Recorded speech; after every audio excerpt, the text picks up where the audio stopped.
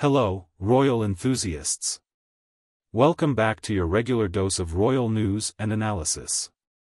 It's a pleasure to see you all here again. Today, we've got a jaw-dropping revelation that has left the royal family in shock and awe. So, grab your popcorn, settle into your chairs, and get ready for the unveiling of some surprising details. But hold on. Before we dive into the murky waters of Meghan's allegedly fake pregnancy and spill all the beans, take a moment to subscribe and hit the bell icon. Trust me, what's about to unfold is well worth the anticipation. Now, in recent news, Meghan's agency has hinted at her potential involvement in a new Netflix series featuring a mysterious child. However, this announcement has sparked serious questions about who she might choose to portray her kids. Now, let's rewind to the bombshell dropped a month ago when Meghan announced her pregnancy. The family was taken aback when they discovered she was using a surrogate and sporting a fake baby bump.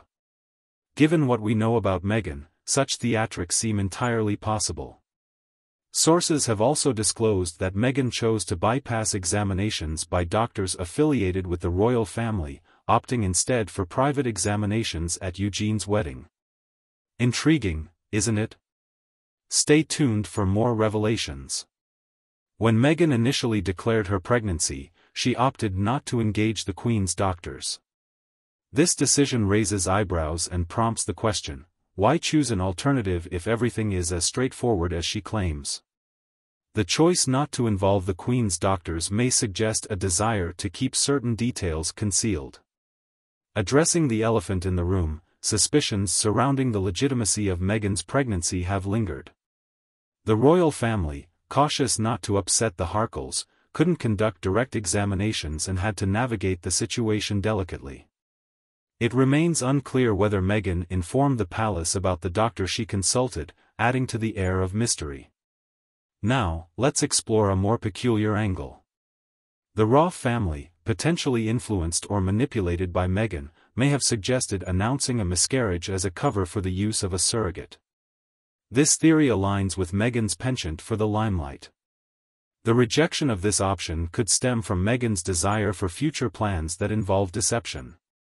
As the story unfolds, it takes a bizarre turn.